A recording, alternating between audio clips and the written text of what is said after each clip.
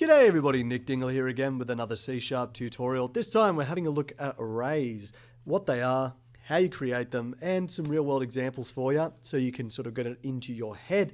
At some point I want to do an illustration at the end of this video as well, just to give you sort of a graphic of how arrays are created and how they look to the computer. So as always, I like to jump straight into the code, so let's do that. In the past, if I wanted to store a data value, okay, let's say it's a number, and I want to make it an integer, obviously, then I would go int num equals, and then I put a value such as 7 inside of it. Now, if I wanted to create multiple variables with the same data type with a similar name, then I might do something like int num2, int num3, and int num4. Let's just put one more value in there, int num5, and so forth. Now, that does get a little bit cumbersome after a little while. 5 is not too bad for me to type, but if you want to then make, let's say, 100 of these things, it becomes a little bit infeasible for you to be able to create 100 variables manually. But to move along from this example, let's bring in arrays. Now, an array is exactly what I've done here, basically. So if I want to make 5 variables, all the same data type with a very similar name, but they have to have different values, then we use an array. So if you ever have multiple variables and you're about to use them for a very similar purpose, create yourself an array, because an array can be any data type. It can be integers, strings, booleans, floats, whatever. It can get a lot more complicated than that, but they're the basics. So to actually write something like this, I would write int just like before, but I would then add square braces after the variable data type, then put a name, and I like to use names which are similar to this kind of approach, but with a plural on the end to indicate that there's going to be more than one. Now, I've created an array of integers, called nums. How do I specify how many of those do I want? Well, you do an equals and then put new int and square braces again, but this time in the square braces, put how many integers you want. So if I want 5 integers, put the number 5. All right. So this one line of code has actually done the exact same thing as this 5 lines here. The only thing we haven't done is put the values inside the array. Okay, and the way to pretend is when I make an array, I've actually made 5 different variables. So that means I can have 5 different values inside the array. Now I'm actually going to scrap those lines in a sec, but before we do, how do we specify the first value 7? So what we do, we can't do nums equals 7, because what you're effectively saying there to C# is that all 5 numbers are going to be the value of 7. That doesn't make sense, okay? What we'd have to do is specify that the very first value in my array will be 7. And the way we do that is, again, square brackets, and we use the position number known as the index, okay? And that position number for the first one is 0, okay? I hope that makes sense. I'm basically saying my array, first position is 7. And then if I want to do the second position, I just increase that position value to 1, or index, I'm now going to call it. And then we keep going like this. Whoa, I already got carried away. 43 nums 4 equals -2. Okay, and I can now delete these 5 lines because I've got the exact same code underneath. So it takes one line to declare the 5 numbers, and then obviously, because I had 5 values, I still have to do this. And this is a very simple introduction to arrays. Now, if I want to actually print them to the screen, because right now if I run my code, nothing's going to happen. So I want to put something on the screen. If I just print my array to the screen and press play, this is what comes up. System int32 with square brackets after it. Now, unfortunately, this is exactly how C# should behave, because what I've told it to do is print the array to the screen. Well, what is the array? Well, the array is a collection of numbers. And that's what C# has told me, that you've just printed a collection of numbers. How do I specify each individual number? Well, then I have to do this again. I have to say which position I want to print to the screen. So if you want to print the first number, you have to put the first number. Okay? And again, if I want to print all 5 numbers, like I've got here, you're going to need 5 lines of code. That might sound a bit tedious, but it's actually going to get a bit simpler in just a moment. I'm just going to click play and see that, yep, there's my 5 numbers. Pause the video if you want to play around with this, and I'd also suggest maybe try different data types. Okay, try using strings, booleans, or floats. because what I want to do now is show you how do we make this a bit simpler. How do we print those 5 values to the screen?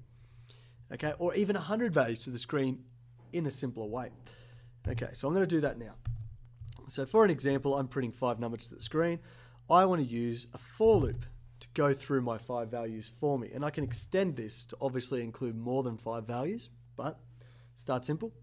In the loops video, I showed you that I used a counter that started at 0, okay, and then it went all the way up to 5, or I think it went to 10 in my loops, but we're going to stop at 5, and we increase by 1 each time. Okay, let's take this one line of code and put it in my code block here. Look, there we go. I'm also going to delete these four guys, sorry. And what I've got here, I'm actually looping 5 times, and I'm printing the numbers to the screen with one little issue. I'm currently only printing the first value to the screen. Now with those five lines I had before, you can see the only thing that changed was that number, the position, the index. I promised I wouldn't call it the position. Okay, so how do we change that now? We'll just put count, because count starts at 0, and with a for loop it increases to 1, then to 2, then to 3, then to 4, and it will stop at that point. So if I run this code now, it's going to print out all 5 values. And if I have 500 values, I only need to change one single number, and that code is going to print out every single number. Now I want you to be quite careful when you do this. Now let's say I haven't got 5 of, right now I'm trying to print 6 values out of the array. If I don't have 6 values and I run this code, you're going to get an error which says index was outside the bounds of the array. So there's the error, nice and big. Where did you go, mate?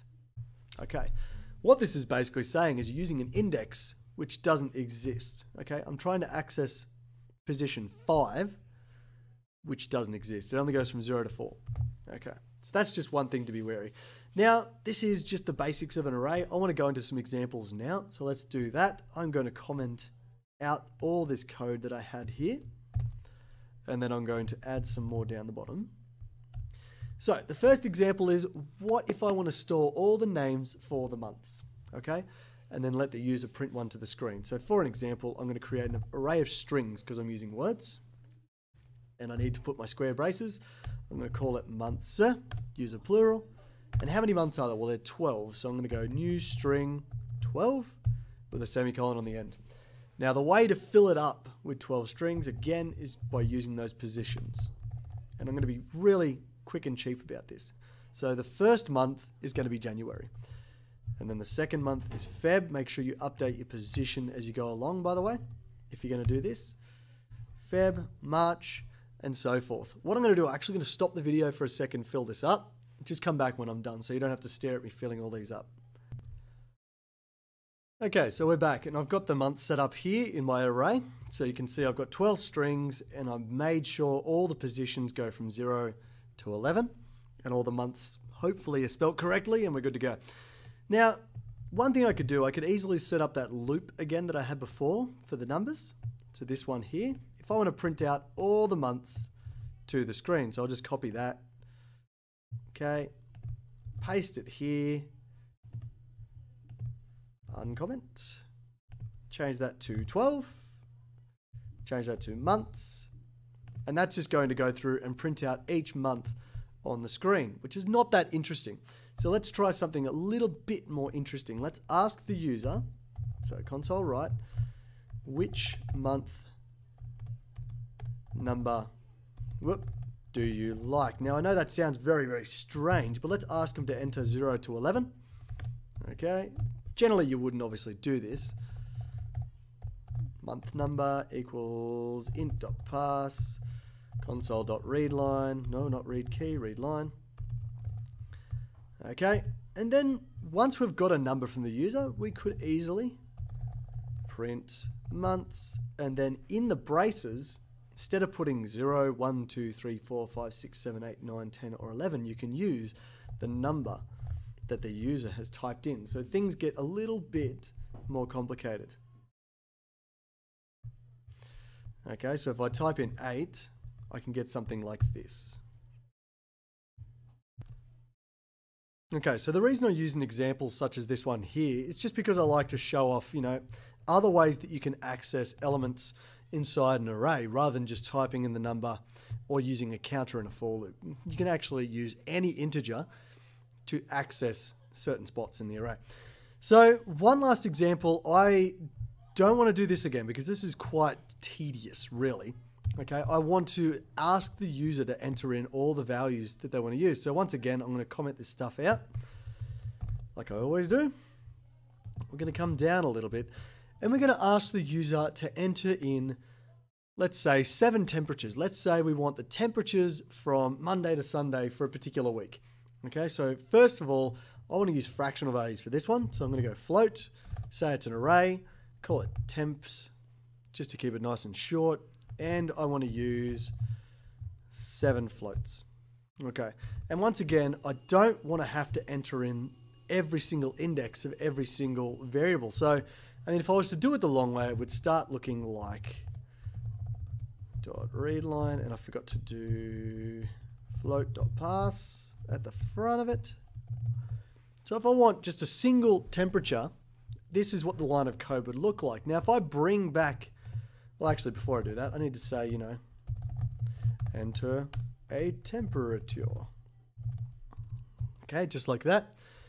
So if I want to bring back that for loop that we had originally, okay, I can sort of flip it. So the other for loop I used to print all the values to the screen. What if I actually use a for loop to gather all the values from the user?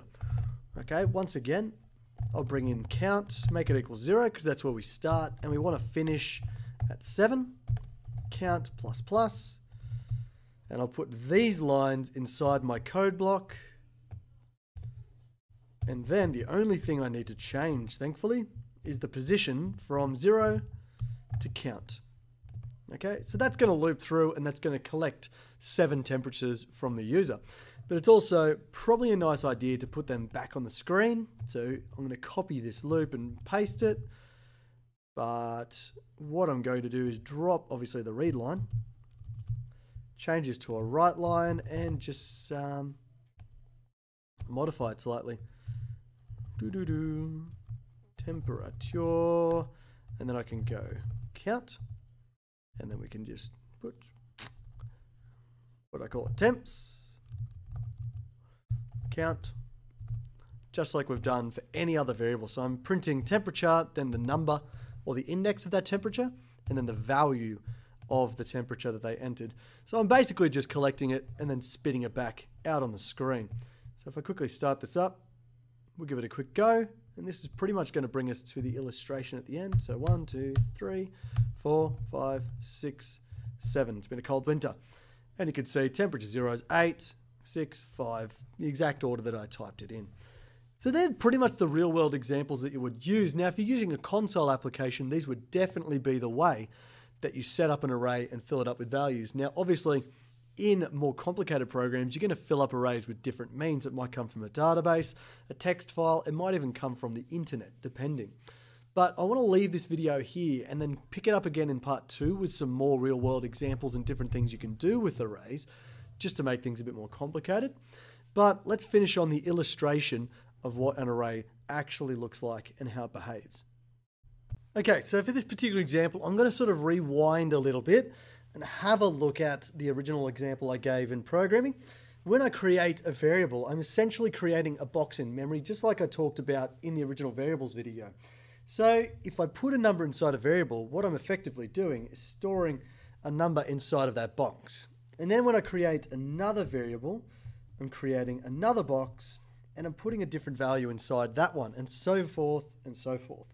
Now, the biggest issue is this actually creates random parts of RAM that you've stored your values in. Now, it's not essentially random.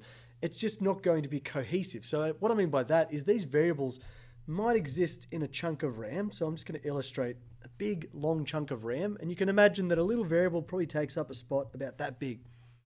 Now, when I create two variables, they might be created quick enough that they sit next to each other. That might be the case.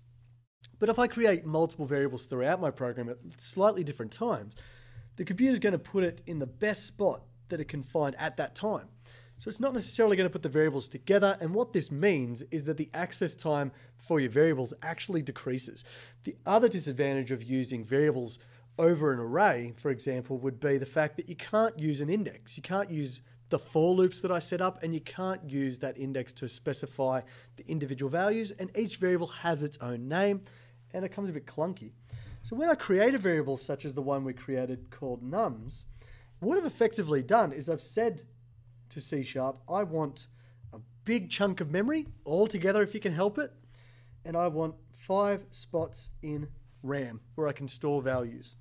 Okay, and when I store each value, it sort of looks like this here. Now I know these weren't the numbers that I was using, but they're close enough. And when I accessed each one, I used that index or the position to get each element. And essentially, I like to just number the boxes at the top. And that gives you a bit of an indicator of how the indexes work. So when I say I want to put something in nums4, I'm saying I'm putting it in this position right here. Okay? So that's effectively what an array looks like and sort of how it behaves in the computer system. So when you allocate your RAM, you're getting a big chunk rather than little chunks everywhere around the place. Okay? It keeps things a little bit neater in RAM, but it also keeps your code looking a lot neater too. But guys, thank you very much for watching. I hope this all made sense. In the next video, I want to cover a little bit more about arrays, like I said before. But for right now, I want you to think about like, subscribing, and commenting, and I'll catch you in the next video. Ta-ta.